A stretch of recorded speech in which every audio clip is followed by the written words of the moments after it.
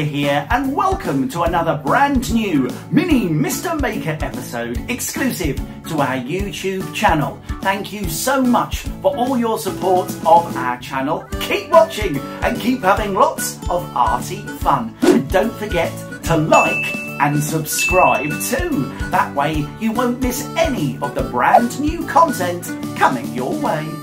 Today's arty idea is inspired by the Olympic and Paralympic Games and by the fact that I know lots of you and your friends and family are once again starting to take part in runs, races and lots of different athletic events across your homes, schools and communities quite often to raise money for good causes. And I think all of you deserve the perfect prize.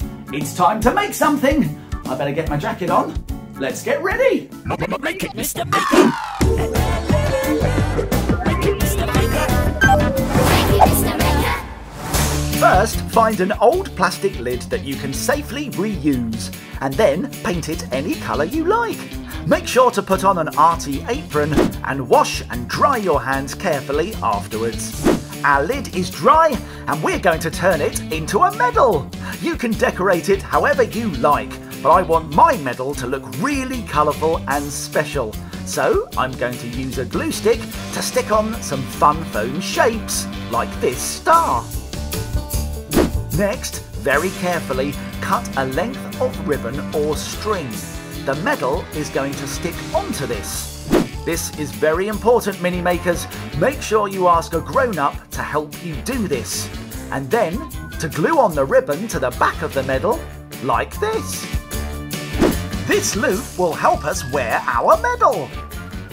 When the glue is dry, your Maker medal is finished and ready to wear.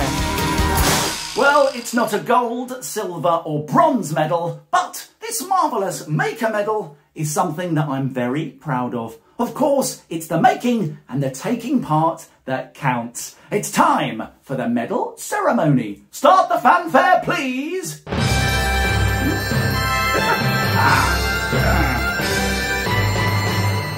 Make it, Mr. Maker. The shape. Wow!